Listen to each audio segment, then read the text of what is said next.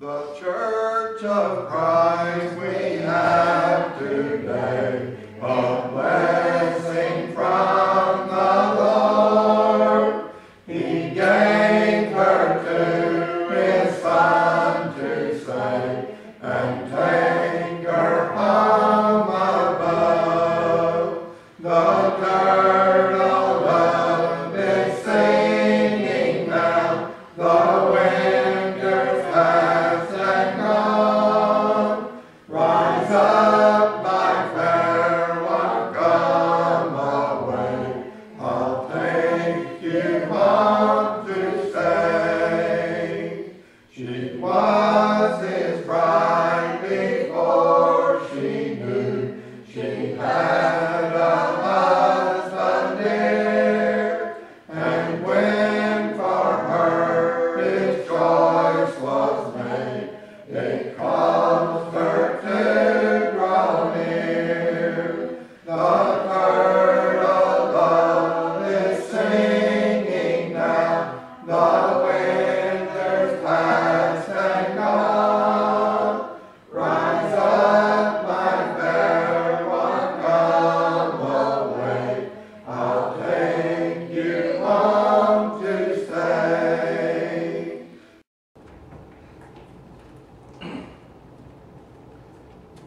3 weeks. 3 weeks at a time. Since my walk here, it's that last second Sunday. It seems like it's been 3 months.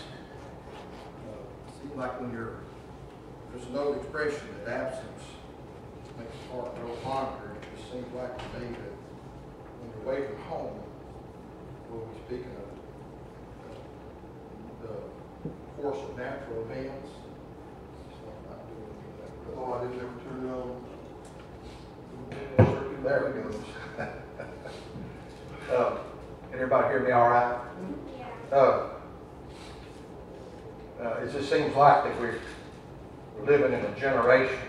Well, it doesn't seem like it. There's no secret about it.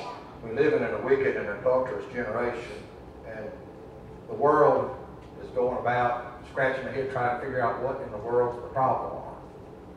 And we've got folks that are up and making a lot more money than I make, and supposedly got a lot of understanding, but they can't figure out the problem. And sometimes the people are trying to figure out the problem, they are the problem.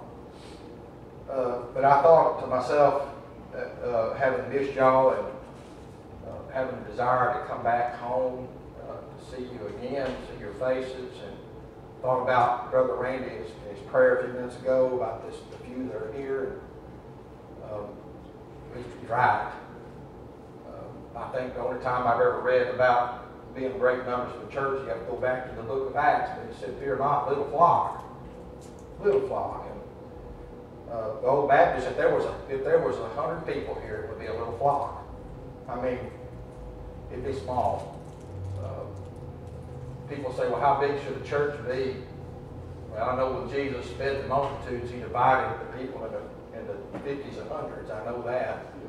And I've always kind of felt like that if you have start getting more than 50 people in a church, never seen it yet, but it's time to start thinking about organizing another church. Little flock.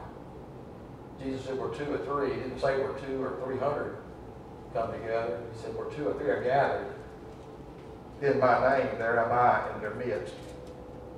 And what I'd like to do this morning, if you'll pray and if the Lord will bless, is go and try to wrap up these 7 churches we've been talking about in the Revelation letter. We've already looked at several of these churches. I remember we started out with the church at Ephesus, then Smyrna, and Pergamos, and Thyatira, and then Sardis, Philadelphia. Remember, Philadelphia was the church that the Lord had nothing negative to say about them.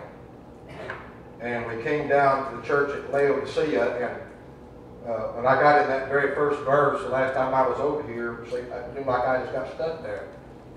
You're talking about the Lord Jesus Christ. And my puny efforts to try to preach the gospel and try to glorify Christ, lift up the name of God, it's just barely just scratches the surface, Brother Randy.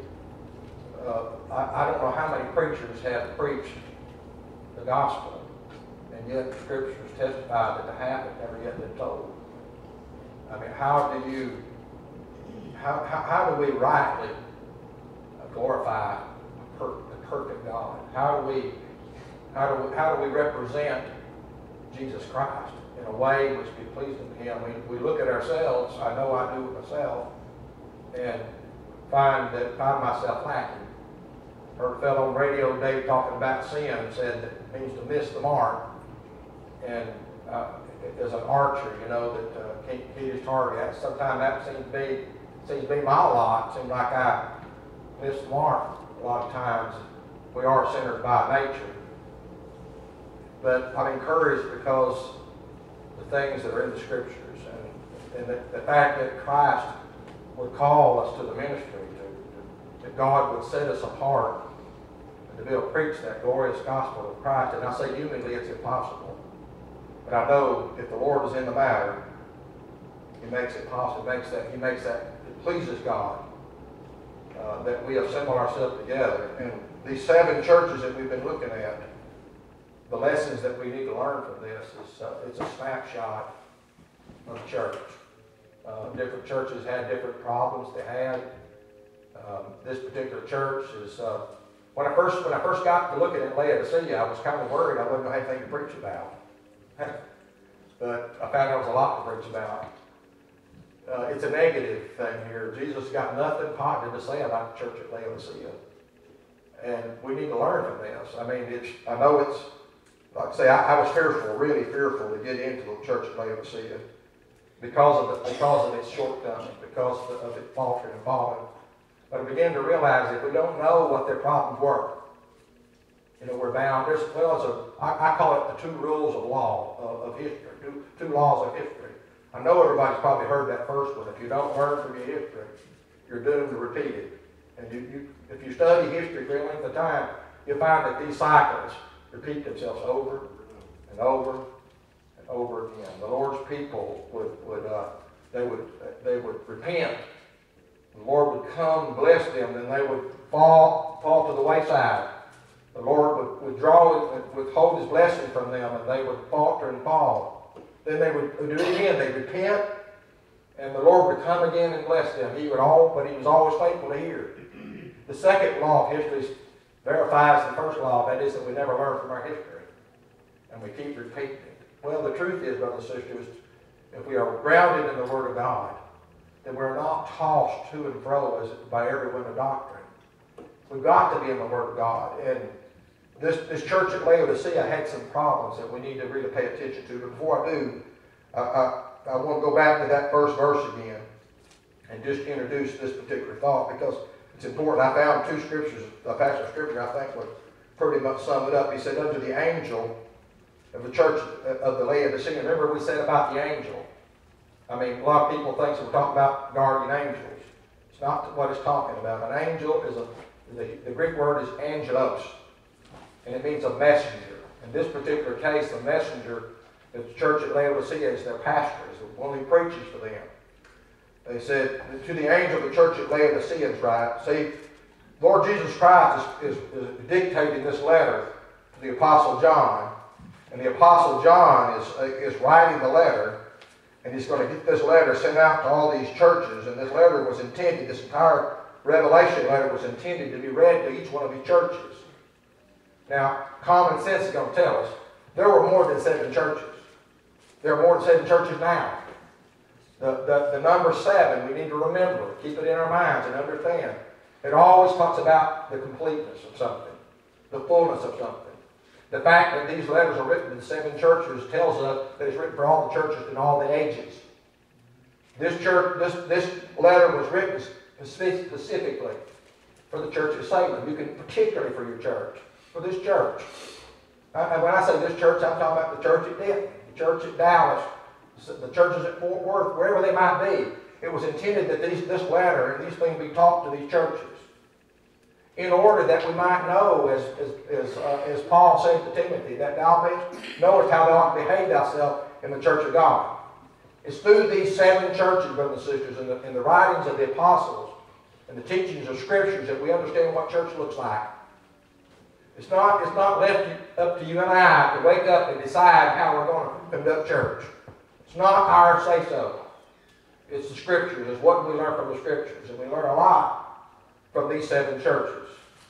But anyway, he says, "And to the angel of the church at Laodicea, write these things, saith the Amen, that so be it, the ending, the beginning, and the ending, the faithful and true witness, and the creation of God." And in this 40th chapter of the book of Psalms, in verse 6, he said, "Sacrifices and offering thou didst not desire. Mine ears hath thou opened, burnt offering and sin offering thou hast not required." When first time I read this, I thought, wait a minute, that's exactly what was required under the law. The problem is not in the Scripture. The problem is in my understanding of the Scriptures. Not required meant that was not the requirement to eliminate sin. They were required by the law. But keeping the law and keeping those blood sacrifices under the law would never do away with sin. "And then said I," and by the way, David wrote this, but this is the Lord speaking. "Then said I, Lo, I come. And in the volume of the book it is written of me." He said, "I delight to do thy will, O God, and yea, the law is within my heart." And again, we find this same language in the 10th chapter of the book of the Hebrew letter. And I'm just going to read this pretty fast, and we'll start with the first verse. He said, "And the law, having a shadow of good things to come, but not the very image of the thing, can never, with those sacrifices which they offered up year by year, continue to make the comers thereunto perfect." What it's saying is this: no matter how many those sacrifices were offered, those animal sacrifices, and no matter how well-intentioned the giver was, not one drop of that blood would do away with sins. God was not requiring animal sacrifice to do away with sin for that covenant. "For then would they have not ceased to have been offered." In other words, if that sacrifice was suitable, it would have been necessary to continually do that over and over again. Because the worshipers, once been purged, would have no more conscience of sins. There would be no more sins, if that be the case. "But in those sacrifices, remembrance again of made of sins every year. For it is impossible that the blood of both bulls and goats should take away sins. Wherefore, when cometh he into the world," I want you to think about this word "world," because we're going to focus on this in just a minute. "He saith, Sacrifice and offerings thou wouldest not, but a body thou hast prepared for me, prepared me. In burnt offerings and sacrifices and sin offerings thou hast had no pleasure." Again, reaffirming to our mind and understanding that not by keeping of the works of the law will any man be justified. "Then said I," the writer of the Hebrew letter is quoting David in the 40th Psalm, "Lo." This word "lo" is an important word. It means to consider this. Look intently upon it, closely at what's about to be said here. "Lo, I come. In the volume of the book it is written of me." You know what it's saying here? I want this out of here because he's the Amen. The volume of the book tells me this, in this volume of this book, from the first page to the last, it's all about one man. The man is the Lord Jesus Christ. He said, "To do thy will, O God." And above, he says, "Sacrifice and offering, and burnt offerings and offering for sin thou wouldest not, neither have pleasure therein, which are offered under the law. For then said then said he, Lo, I come to do thy will, O God." What was the will of the Amen? To save that which was lost. To redeem those that God the Father had called and elected before the foundation of the world. To redeem those, brother and sister, that had fallen in sin. That were placed in Christ before the foundation of the world. To all those to whom the Holy Spirit came upon, to give eternal life as he willed. "And then said I, Lo, I come to do thy will, O God, to take away the first being to take away the law, remove the law, to remove sin, that he may establish the second, to bring in that new covenant we call the covenant dispensation of grace, to give us the church, to have that opportunity, the few that we are, to assemble ourselves together to worship in spirit and truth. Brothers and sisters, this cannot be understated. It's better, far superior, that 2 or 3 are gathered in His name and worship Him in spirit and truth, than 10,000 that would assemble themselves together to worship a false doctrine. He said, by the which we are sanctified through the offering of the body of Jesus Christ once for all. One time, having offered up those sacrifices. Now this church at Laodicea, I said that I was hesitant and nervous about it. I didn't give it a lot of consideration. One time I attempted to preach from Revelation chapter 1 to the last verse in Revelation. It took me almost 2 years to do it. And I kind of sped through this thing and kind of didn't focus. You know how it is whenever you're a little kid and you got to go to the doctor and they're going to give you some medicine that don't taste good. You think, well, if you can take it real fast, maybe it'll just go by real quick. That's the way I kind of treated the church at Laodicea. I thought it was kind of like bad medicine. I can just read through it real quick and just get on past the pain and the bitterness of it. But we need to pay attention to it, and we need to focus on it. They had a problem. They had a disease, an ailment, brothers and sisters. The problem that they had, I'm not going to go back and read all these, but over in the 4th chapter of the book of Matthew, Jesus having been baptized by John the Baptist and having the Spirit of God come down in body as a dove, the Holy Spirit, and the Father speaks to the Son and said, "This is my beloved Son in whom I am well pleased." That day, that very day, the Scripture says that the Spirit drove him into the wilderness. And in the 8th verse of the 4th chapter of Matthew, we find part of the problem that this church suffered with. It's not a unique problem. It's not a new problem. It's something that happens to all churches. If we take our focus away from the kingdom of God, if we cease to labor in the kingdom, we cease to pray, we forget the Lord. He said He took him to an exceedingly high mountain. And the Scripture said He showed him all the kingdoms of the world in an instant. And He said, "All these kingdoms have been given in my hand. These all will I give to thee, if you'll just fall down and worship me." There was the problem, the disease was the world, the wickedness of this world. Jesus was tempted, the Scripture says, in all forms like as you and I sometimes try to put myself in that place and think, well, how would I have reacted if I had been offered every kingdom and all the power and the glory, riches and wealth in the kingdom? How would I have fared through that? I realized that Jesus said, "Without me you could do nothing." I probably would have faltered and failed. I remember the story a fellow told one time about what if Adam had not sinned. And that when come time to partake of the fruit, he had not sinned. And that his son had not sinned. What if that were the case and went down to David, and David had not sinned, and it continued on, and the next person, none of them ever sinned. And then it came to me. And I sinned. I realize, brothers and sisters, there's a disease. It's the world encroaches in around us. Over there in Luke chapter 12, Jesus tells us not to seek, to seek after the things that we eat or drink or the things that we're going to wear. He said, "Neither be of a doubtful mind." He said, "For all these things do the world seek after." It's the things of the world, worldly things. All these things that we seek. And he said, "Be not of an anxious mind," for he said, "Your Father knoweth that you have need of these things." He said, "Seek first the kingdom of God and His righteousness, and all these things will be added to us." The world is involved. And in Colossians chapter 2, the Apostle Paul warns us to beware of those that would come and spoil us with vain philosophies and vain deceits and after the rudiments of the world. It's these things, brothers and sisters, that the world seeks after, the Gentiles look after. Those are the things that are the diseases that come and infect our churches. And James said that if we're friends of the world, we're enemies against God. I believe with all my heart, brothers and sisters, that's what the problem was at Laodicea. too many of our people, and I'm so thankful for this little church.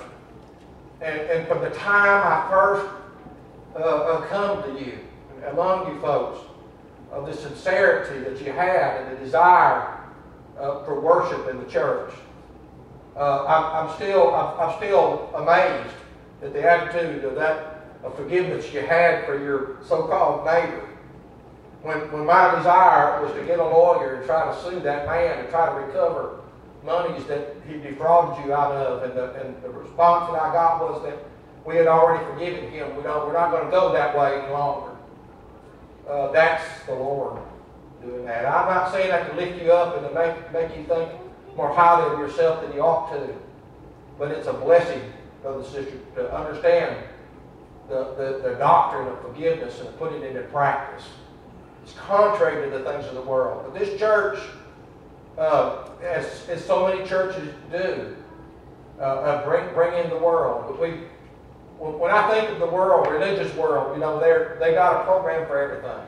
I mean, they got youth programs and all kinds of bus program ministry, and in an effort to try to bring in more people to the church, they try to bring in the things of the world. And to eventually, and they're scratching their head today, I hear it all the time. Can you figure out why those things are no longer working any longer? Why is it that all the churches, and I mean that loosely, all these religious orders seem like their numbers are beginning to decline? Because there's no difference between them and the world.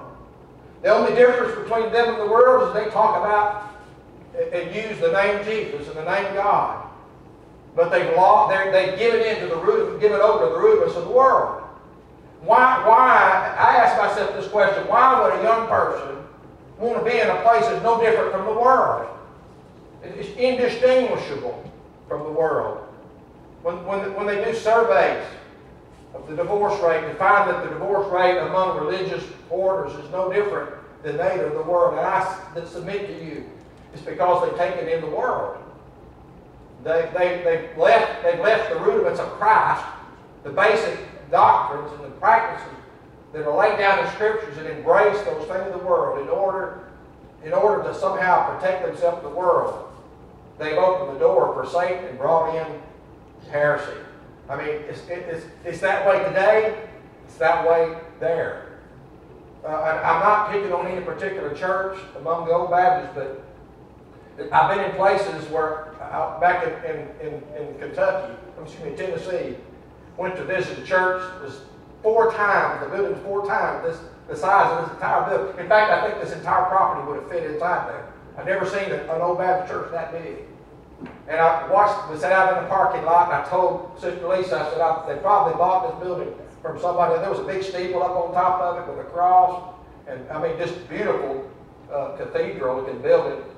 And so I asked them when we got there, and they said, no, we built this, it's our building. But the point I wanted to make was that I watched the clock, and I sat out there until 10:15, not a soul showed up. And finally, one gentleman came and unlocked the building, and we went in, and just about 2 minutes before song service started, everybody showed up, all at one time. They all rushed in for song service. They sang exactly 30 minutes. Exactly 30 minutes. And then they stopped. And exactly, their prayer lasted about 35 seconds, and that man preached exactly 1 hour. And when the last amen happened and they shook hands, they all disappeared just that fast.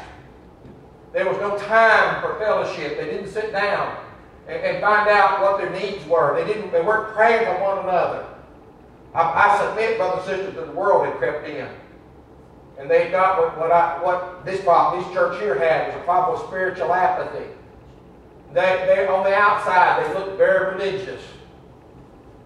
Jesus said they're like the Pharisees. Said they were white on the outside, but inwardly they had dead man's bones. They forgot why they were there.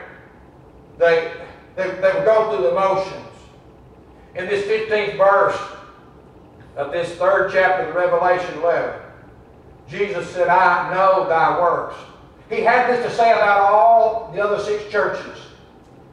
Let's understand, he knows our works. He's aware of our works in Salem Church today. He hears our prayers. He knows, brother and sister, there's nothing that we do that's not revealed to our Master. I know thy works, thou art neither cold nor hot. Now on the surface, that's a strange statement. He said, I would that thou wert cold or hot. Now, what is that? What's he talking about? He's talking about apathy, lukewarmness.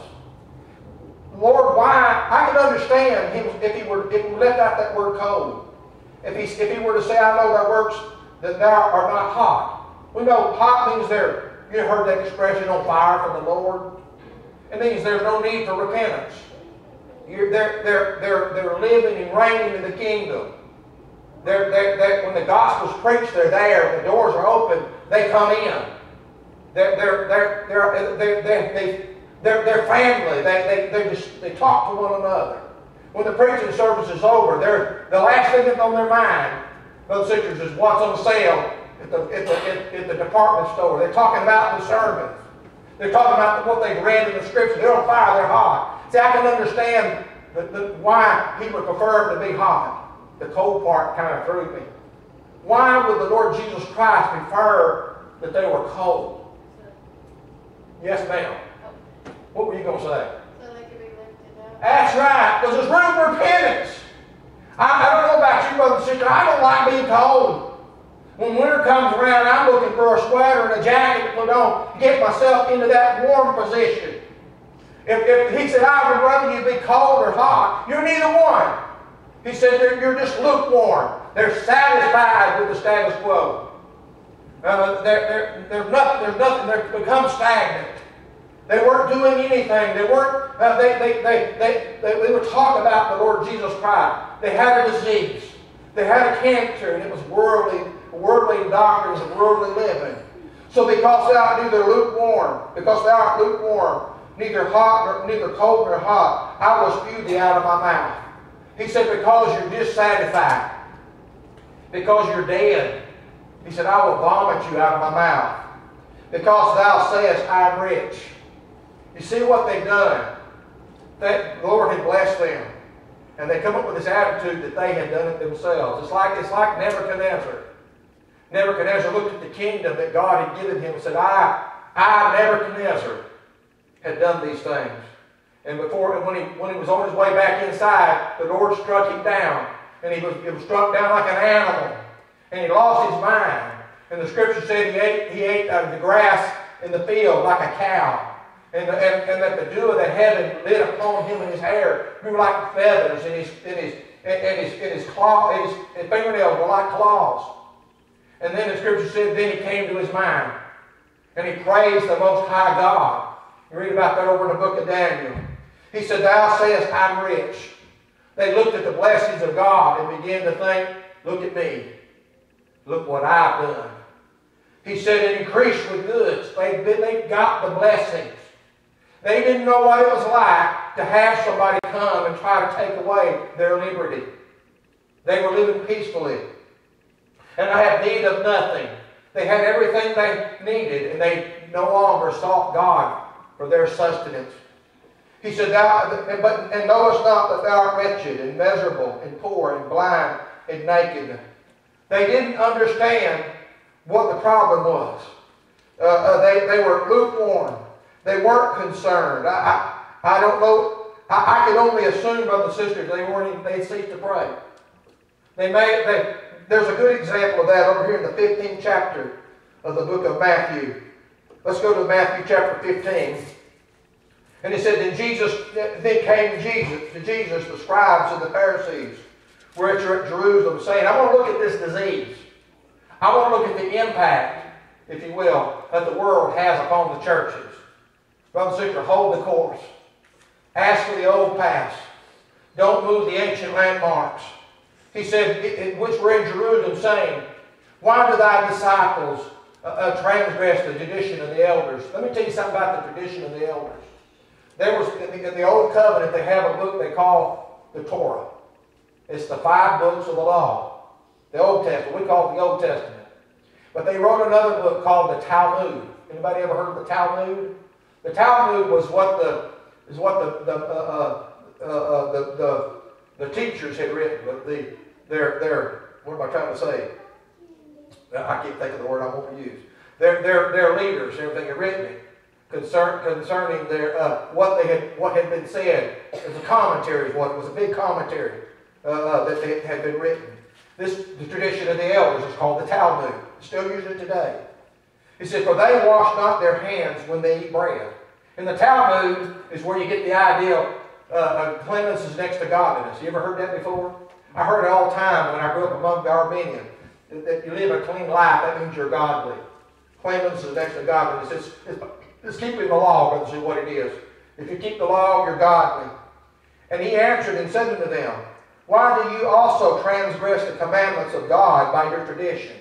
They put their focus on the Talmud and forgot about the law of God. They forgot about what was written in the Torah, what had been given to them by the hand of God.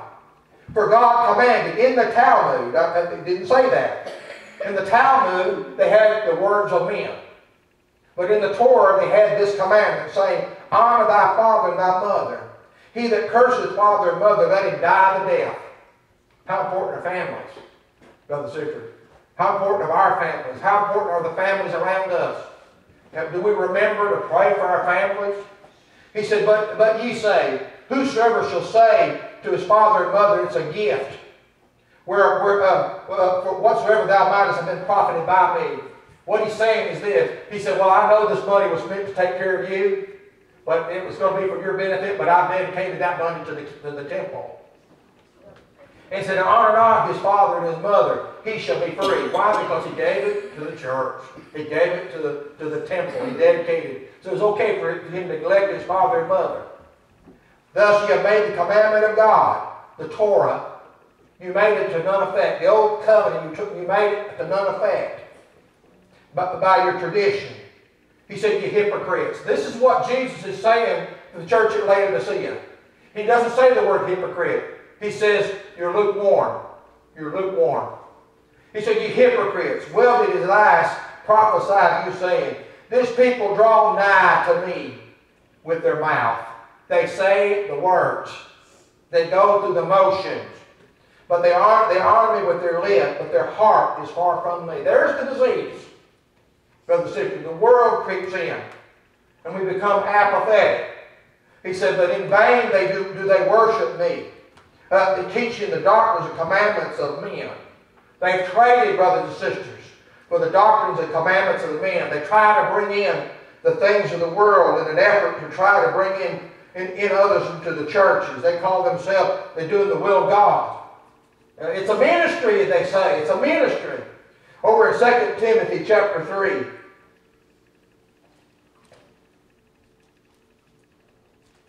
And let's see, where 2 Timothy at? I know you're in here someplace.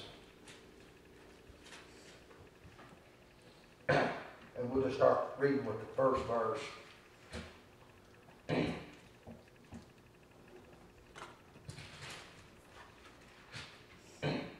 Oh, that's 1 Timothy. I said, that doesn't look right. Okay. And that's Titus. Y'all already waiting on me? He says, and this know also, that in the last days, perilous times shall come. When are the last days? They're now. We're living in the last days. John the Baptist was living in the last days.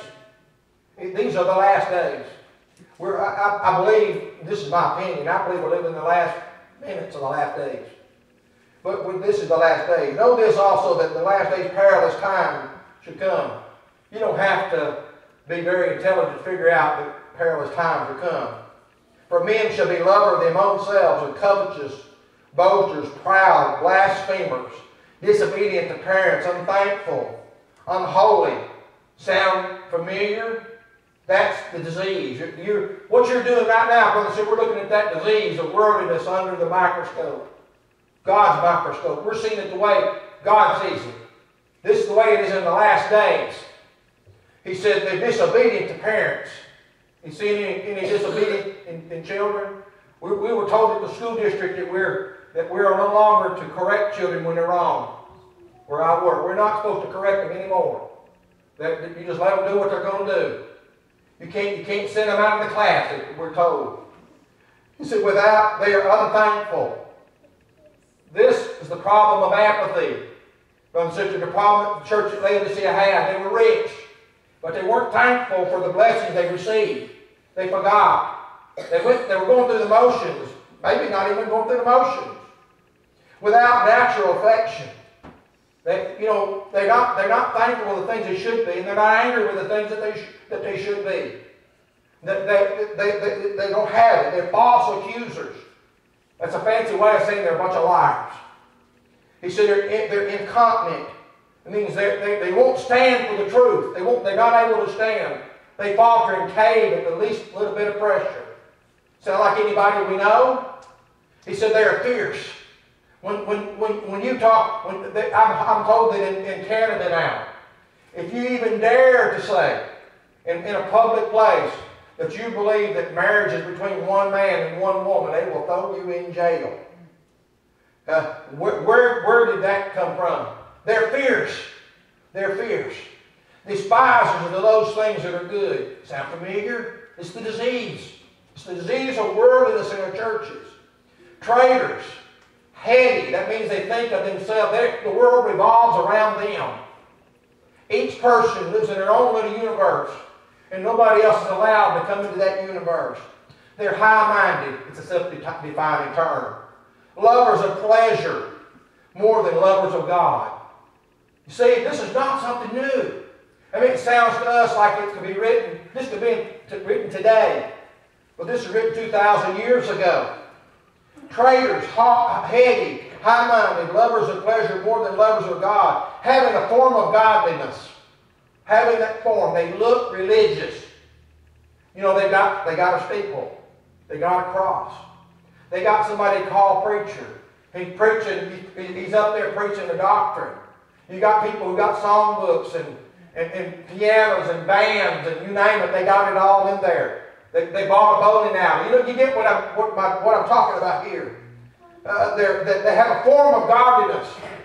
Well, we talk about God while we do these things in order to draw people to the Lord.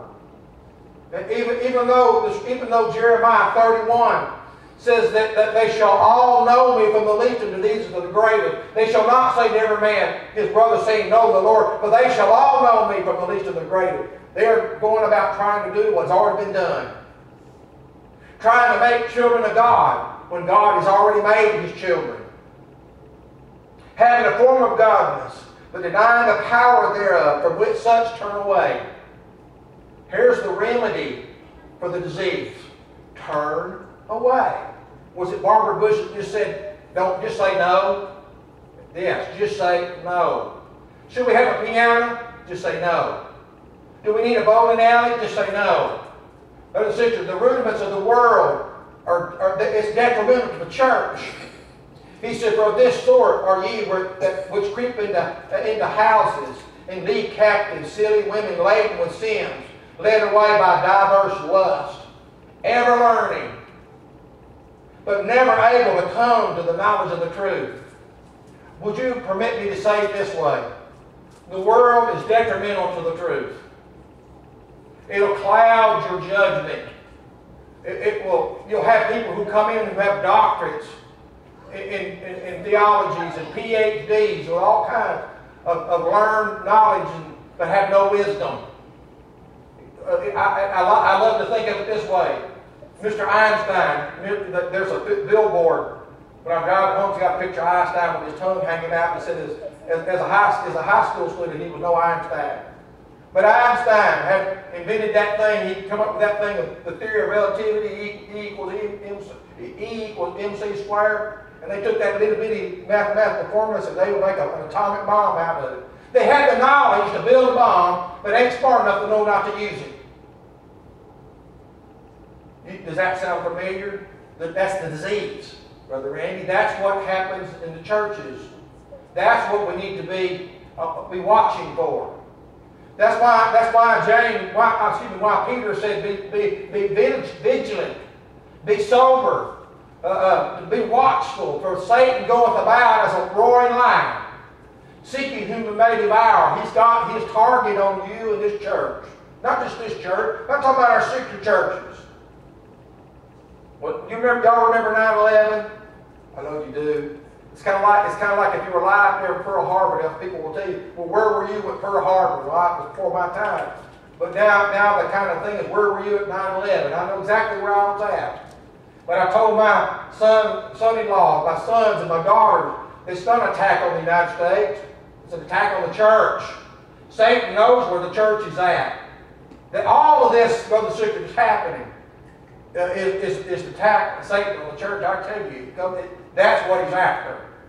Satan's no fool. He knows that he can undermine families and marriage. He can undermine the church. The two things are connected together, and God has made it so. He said, ever learning, but never able to come to the knowledge of the truth. If you listen on the radio, the Christian radio, and I do from time to time, the last thing you're going to hear is them singing the gospel. You'll hear a lot of things. For some reason, they seem to miss that mark. And in James chapter 1, he says, James, the servant of God, and the Lord Jesus Christ, and the 12 tribes scattered abroad, greetings. My brethren, count it all joy when you fall into diverse temptations. What was wrong with the church at Laodicea? They hadn't been tempted. They hadn't had any trouble. Things had been going well. They forgot about it. They were lukewarm. Knowing this, the trying of your faith worketh patience. But let patience have a perfect work. We're getting to the remedy. He said that you may be perfect, enduring and wanting nothing. If any of you lack wisdom, let him ask God, which giveth unto them liberally and upbraideth not, and it shall be given to him. But he said, but let him ask in faith, nothing wavering. For he that wavereth is like the wave that's driven with the wind and tossed. Let no man think that he hath received anything of the Lord. The double-minded man is unstable in all of his way. Let the brother of low degree rejoice that he is exalted. Here's the remedy, brothers and sisters. Here's how to get out of. Here's the medicine to take care of the disease. But the rich, in that he is made low, because the flower of the grass shall pass away, and the sun is no longer risen in burning heat. But it withereth the grass, and the flower thereof faileth, and the grace of the fashion of it perisheth. So also shall the rich man fade away in his ways. But he said, blessed is the man that endures temptation. You see the solution to the problem. The solution to the problem, enduring temptation.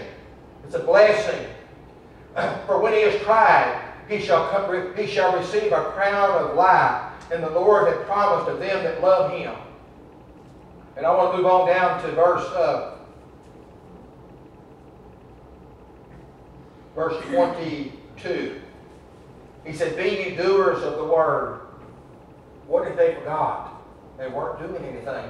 They ceased to labor in the kingdom. Be ye doers of the word, and not just hearers only, deceiving your own selves. For if any be a hearer of the word, and not a doer, he is like unto a man, beholding his natural face in glass. But he beholdeth himself, and goeth away, and straightway forgetteth what manner of man he was. But whoso looketh to the perfect law of liberty, here's the solution again, and continueth therein, liberty in the word, liberty in the kingdom, being not forgetful, not being not a forgetful hearer, but a doer of the word. This man that is blessed in his deed. See, that's what they had lost. This is what they forgot to do. If any man among you seem to be religious, see, they had that problem. James could be just as well talking to the church at Laodicea. They seemed to be religious. They were lukewarm. They had a mixture of the world and a mixture of the gospel. They mixed those things together. If any man among you seem to be religious, and bridleth not his tongue, but deceiveth his own heart, that man's religion is vain. It's worthless. It's empty. Pure religion and undefiled before God and the Father is this. You want to know about pure religion? You want to live and practice pure religion? It's to visit the fatherless and widows in their affliction, and to keep thyself unspotted from the world. Unspotted from the world. Better get back over the Revelation letter. I think we got an idea of what was going on. Now, Jesus gives them his prescription. Verse 18. He said, I counsel thee. This we ought to pay attention to. Jesus is the counselor. He is the counselor. His prescription is, I counsel thee to buy of me gold tried with fire. How do you buy from the Lord Jesus Christ gold tried with fire? How do you buy it? It means you've got to purchase it. It means there's some action involved. It's obvious, brothers and sisters, this is a conditional text. I talked to a fellow over in Florida the other day, a landmark Baptist, they call himself. And in that thing, a lot of the things I read and I agreed with. And I called him up and I said, well, what's the difference between you guys, you folks, and a primitive Baptist? He said, we believe that whatever will be, will be. And we know that you believe in time salvation. Or he said, I primitive Baptist believe in time salvation. I said, well, I'm one of those people that believes in time salvation. He said, well, I appreciate it. You just call me anytime. I found all I needed to know. But I wanted to know, I asked him, I said, well, what's the difference between you and a Calvinist? And he said, well, we're not Calvinists, but he never would tell me why. I couldn't see any distinction between the two. But the counselor, Lord Jesus Christ, speaking of a church, and we need to take this to heart. Because from time to time, we need to be this way. We get apathetic, and we get settled in our ways, and it affects the church. He said, I counsel thee to buy of me gold. What's the gold? It's not talking about literal gold. It's not talking about that kind of wealth. Gold is a Bible symbol for kings and kingdoms. He said, talk about buying of gold tried with fire speaks of us being priests and kings to God. He's talking about buying the kingdom and living in the kingdom, purchasing the kingdom, brothers, by our labor and our works. See, we can't work our way to heaven's glory world, but we've got work to do in the kingdom. We've got work to do here. We're praying for one another, asking the Lord to send laborers into the harvest, and praying for the ministry. There are things we need to be doing. We need to be about our Father's business and even as Christ. He said, I'm tried in fire. It means it's tried. It's held the test of time. The trials and tribulations come through the kingdom of God. It's just such a thing. It's been tried by fire. She's been through persecution. Her blood. I heard somebody say one time, her history is written in her blood of the martyrs that had died for the cause of Christ. Said that thou mayest be rich. You know, they thought they were rich, didn't they? But Jesus said, you're poor, you're wretched, and you're naked.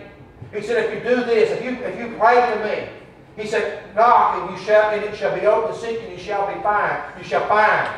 Brothers and sisters, we have not because we ask not. He said, and white raiment, that white raiment is a type of righteousness. Raiment is our covering.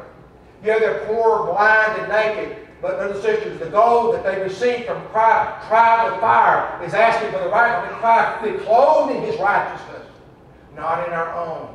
That's why we're able to preach the gospel, because we're not doing it in our power and our own strength, but we're doing it in the righteousness of Christ and his power. That's why, brothers and sisters, you're able to receive and live in the gospel. You can't do it in your own strength, and you can't do it clothed in the flesh. You've got to be clothed in the Spirit of Christ and his righteousness. He said that thou mayest be clothed, and that thy shame of thy nakedness does not appear. And anoint thine eyes with eye salve. You know what that anoint the eyes is talking about? The eyes is our vision. And spiritually, it's talking about our attitude, the way we view our lives. He said, anoint your eyes with eye salve. That eye salve is the gospel of the Lord Jesus Christ. And I'm not talking about the gospel of the world. I'm talking about the gospel of the Lord Jesus Christ. It laid down from generation to generation, from Adam until the last child of God come to this world. That same gospel that the Lord Jesus Christ delivered to the church. He says, anoint thine eyes with eye salve, that thou mayest see. Brother and sister, that gospel drives out the world. But we've got to live the gospel, brothers, and we've got to be doers of the word and not just hearers only. He says, many as I love, I rebuke and chasten. There's comfort there. See, I find it interesting that he didn't just throw them out with the bathwater, like throw the baby out, they say with the bathwater. He's given this admonition. See, when I think about the Armenians, when I think about the Calvinists and God's people, wherever they might be, some of them are not called named Christian. I know that's controversial in the world, but God knows His children. I know He's got a nation, got a people in every nation, in every kindred, in every tongue, and not all of them are old Baptists. I know this to be true. He says, as many as I love, I rebuke and chasten. And I don't know if I've ever said this to you, but I'll say it to you today. I used to be so jealous over the Armenian because I could see that God would answer the prayers. But I got to be like these folks. I got kind of apathetic, and I resented the fact that God would have to just take the time to answer their prayers. But God revealed to me one day they're His children too. And He said, I will have mercy on whom I will have mercy, on whom I will. He hardened it. Put me in my place pretty quick. So I pray for those brethren. He said, be zealous, therefore. Doesn't sound like He's telling them to stay where they're at. Be zealous. Get yourself hot. I'm not talking about wearing a lapel pin that says I'm on fire for the Lord. I'm talking about doing what He tells us to do. Keeping His commandments to love one another, even as He hath loved us, to pray for one another. Preserve and pray for the ministry, to send laborers into the harvest. He said, and repent. Turn away from your lukewarmness. Behold, I stand at the door and knock. Brothers and sisters, the world has got this upside down. They got half of it right, but the other half they flipped upside down.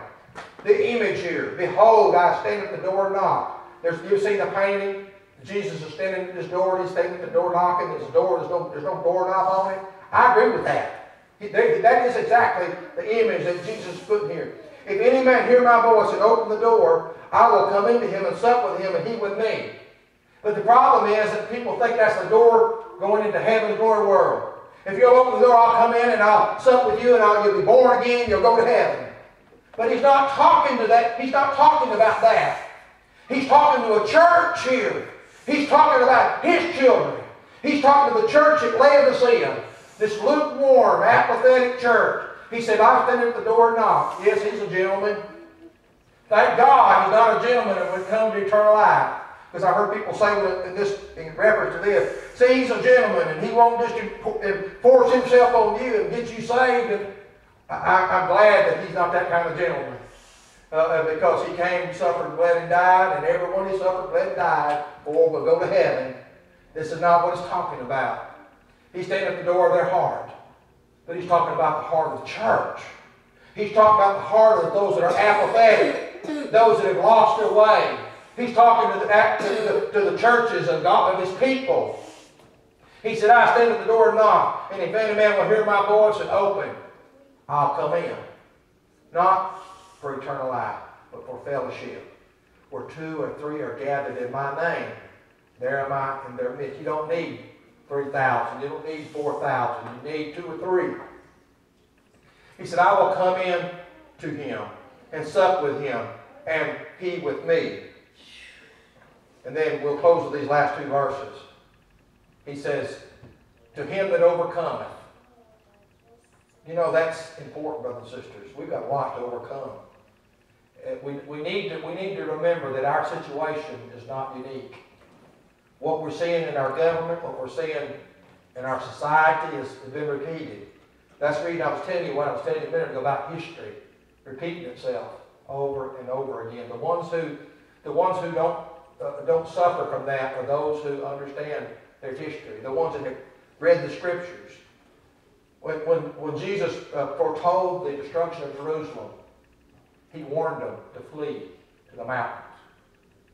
Now, a little historical note, when Titus, the general, later to become emperor, when he surrounded Jerusalem, he didn't come to destroy Jerusalem. In fact, he told them, if you guys just lay down your arms, we can solve this peacefully, we can go home. Well, there were some that took up that call because Jesus had warned them that when that desolation came, when they desecrated the temple, to flee to the mountains, and they did. Some of them went out, and rumor went around afterward. After when the Lord opened the door, they left, but when He closed the door. But there was a rumor that going around that the Jews that were leaving after that were swallowing their gold. And you can read about this with Josephus writing. He said that they would come and they would dissect those people to steal their golds and their riches that they had swallowed. And when Titus gave a commandment that had to stop, they just waited till it was dark when they couldn't see, and they still did it. But there was a few, where 2 or 3 are gathered in my name, there am I in thy midst, that took that counsel that Jesus gave them. They fled from Jerusalem, and they were preserved, but the door was closed, and Jerusalem was destroyed. He said, him that overcometh, we need to overcome by putting on the whole armor of God. I don't need to read that to you, do it in the 5th chapter, 6th chapter of Ephesians letter. And having done all, to stand. We got some standing to do. We got work to do in the kingdom. To him that overcometh, I will grant to sit with me at my throne. That's here. That's now. That's a blessing of the kingdom of the church. Even as I also overcame. And I have sat down with my Father in His throne. And we'll close with this verse. He that hath an ear. You have an ear, brother and sister, to hear. I'm not talking about natural ear here. I'm talking about a spiritual ear. He that hath an ear to hear, that comes through the new birth. You've got one. Let him hear what the Spirit saith unto the 7 churches. And we're going to close right there.